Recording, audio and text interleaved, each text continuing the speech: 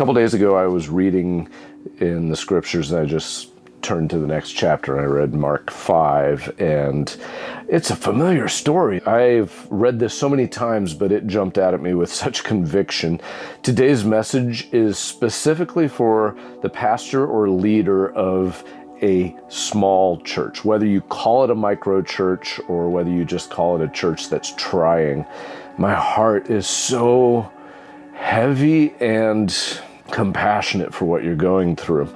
Many pastors have been told that until their church reaches a certain size, they're not a good pastor, that they haven't succeeded. So they've put themselves under the care of so many experts that talk about how you have to break the 200 barrier or the 300 barrier. And some of you are still just going, I wish I could hold 80 or 50. And some of you are down to 20 or 30 and you're wondering why you're no good at pastoring.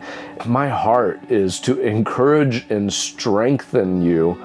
This passage that I'm going to read, I want it to pull you back to a confidence in Jesus that He cares more about your church than you do. And He wants to strengthen you and encourage you with a message that sounds unfamiliar to the business culture era of church growth.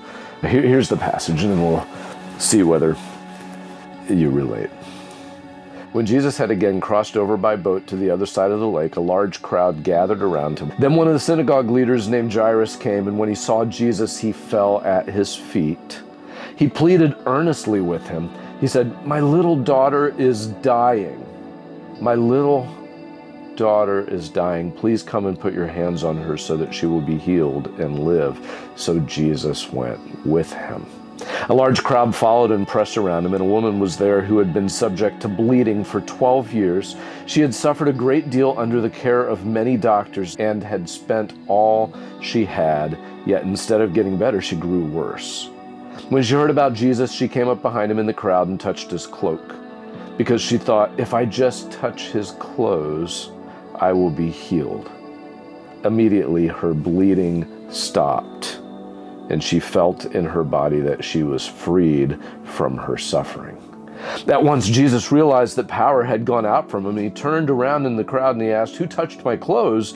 And his disciples said, "You see the people crowding against you. Why would you ask who touched me?"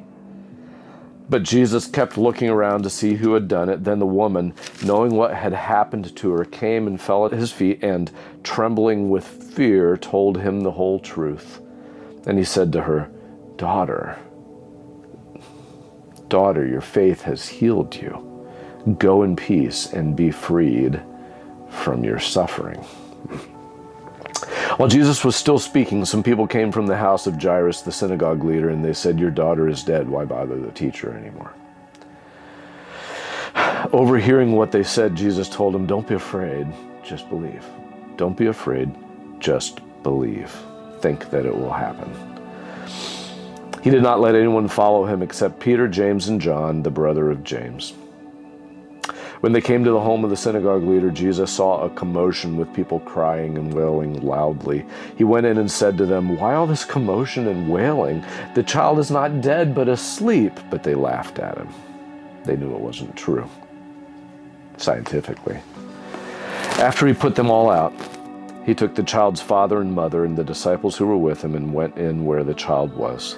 He took her by the hand and said to her, "Talitha Koum," which means, "Little girl, I say to you, get up."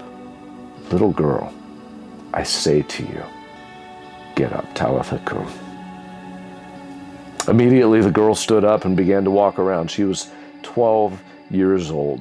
She was apparently born around the same time that the woman had started her hemorrhaging. At this, they were completely astonished. He gave strict orders not to let anyone know about this and told them to give her something to eat. What jumps out at me, when I read that Talitha Koum, "Little girl, I say to you, get up," my heart heard Jesus saying to the little church, little daughter of mine, you believe you're dead, you're just asleep. You believe you're dead and that it's hopeless. And I believe Jesus wants to take you by the hand and just say, "Talitha Koum, little daughter, little girl, I say to you, arise, get up." I believe he has compassion for you. But you have to stop believing that your church is dead and start realizing that your church is just asleep. And you have to stop, if I can mix the two, the woman who went to all the experts and suffered greatly at all their methods that were unproductive. Please, stop going to those who want to tell you how to raise your church, how to stop the bleeding so that people stop leaving. Stop relying on people telling you how to do this. It's not working. Just go to Jesus and touch his clothes. Just crawl to Jesus. If you feel like your church is dead and Jesus comes and says, why all the commotion? Why are you running around so frantically? Why are you wailing? Why all the commotion? Your church isn't dead, it's asleep. Talitha Koum, little girl, I say to you, little church, little tiny church, I say to you, get up, arise. My heart is to connect with pastors and leaders of small churches, and for some that's going to be people who have decided to start a microchurch in their home or wherever they want to meet.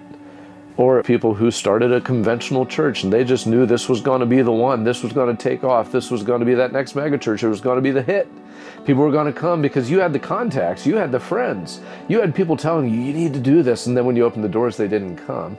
Or they came for a while, and because you didn't have the right programming, you didn't have a good children's minister, a good youth minister, or the music was a little bit subpar, whatever it was, they decided, you know, God bless you and your efforts, but we're going to go someplace else where they actually offer this because our kids need this right now. Or they would say, the music used to be great, but when so-and-so left, the music isn't quite what it used to be. And, you know, for me to stay around a church, really the preaching needs to be pretty spot on. And so, I'm sorry, I just need to leave. And your heart is crushed. Your heart is crushed. So I just say my heart is for the pastor who has tried and you just feel like you're not measuring up because your little daughter died at 12. Your little daughter died before she could mature. Your little church is just bleeding. People come in and they leave. You just can't keep anybody. My heart is to encourage and strengthen, not to say you can be big, but to say you are enough. You are alive. You can wake up. You can get up and start walking. The bleeding can stop. You don't have to suffer under how to break the 200 barrier and how to really lead. You don't have to suffer under the expectations that unless you have multiple staff, that somehow you haven't quite arrived. You don't have to suffer under that. So what I'm bringing to you is a testimony that when I left all that and started meeting in house churches and micro churches, not with an angst to do it the right way. I have to keep on saying this because house churches have a bad reputation, and it's earned because so many house churches are just malcontents thinking we can do it better, and this isn't what we're doing. We're just saying we can do the essentials and it is enough. And so what we've been doing, we gather, we share a meal. A couple nights ago we shared communion.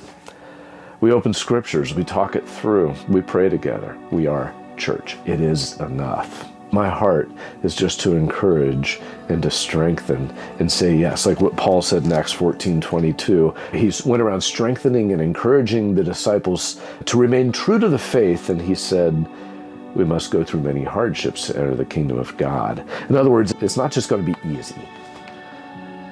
You might have easy times, of course. You'll experience times where you feel like you are in the favor of God. Right now I'm feeling like I am in the favor of God, but I know that hard times will also come, and hard times have been here. We do have to go through many hard times to enter the kingdom of God, is what God calls us to. Do the hard work. And my heart is to encourage you, to give you courage to do the hard work. Do the hard work. Be strengthened. Be faithful in all things. Crawl to Jesus, fall down before him, touch the hem of his garment, plead with him, please come and raise up my little daughter. And he says to you, don't be afraid, just believe.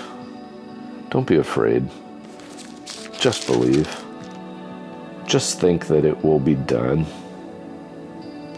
Just like the woman, She thought, if I just touch his clothes, I will be healed. And Jesus said to the father of the little girl, don't be afraid. Just believe. Just think that it will be done. Just believe. In a little bit, my wife and I are leaving in this RV, this fifth wheel.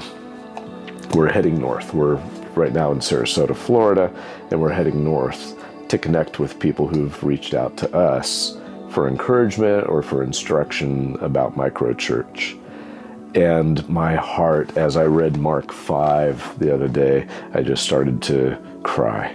As my wife and I held hands yesterday and we just prayed, I just started to cry. My heart is to encourage those who feel overlooked, left out, when all the area pastors are invited to the meeting you're not even thought about because you just have a little struggling church. My heart is to come to you and encourage you, whether it's a half-hour conversation or staying for a few weeks, whatever that looks like. My heart is to see what does God want to do in the various places. Where is his Holy Spirit moving in a way to say, little girl, Talitha Koum, little girl, I say to you, get up. I just want to see what does God want to do in the various places. And so that's something that we're getting ready to embark on. I'm going to continue to teach in this way, but just from a different location, different locations, and I'm excited about it. Consider it our mission trip. Right now we're planning to be gone 6 months, and then we'll come back, treating Sarasota as home base. Your prayers are appreciated, and if you know anyone who is in need of encouragement, anyone who's in the ministry, have them reach out to me. Let's do it by sending an email to roger@x242.net. And let's talk. Let's see whether there's opportunity to get together, pray together, gather some of your friends, gather a few people, whatever it is in your fellowship, and pray about what God wants to do. We've set our course north and then west across the north and then back down, working southeast back to Sarasota. If you think that there's opportunity, please reach out. Thank you to everyone who pays attention to these teachings every week. I am truly, it's a weird phrase, but I'm humbled and honored. I'm humbled to be honored that you would take time to listen to what I have to say. I would be doubly honored if you would pray for us in this. Pray for opportunity. Pray that everything works well. Like, we've never RV'd before. We're learning this as we go. Pray for us in these things. Pray for safety, of course, but safety is not the most important thing. Pray for fruitful ministry. And, of course, pray that Wendy and I are refreshed in the whole experience. It's just going to be Wendy, me, and the dog, Francis.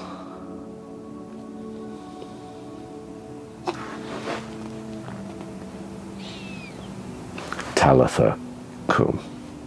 Talitha Koum. Little girl, I say to you, get up, arise. Oh, my heart. Amen.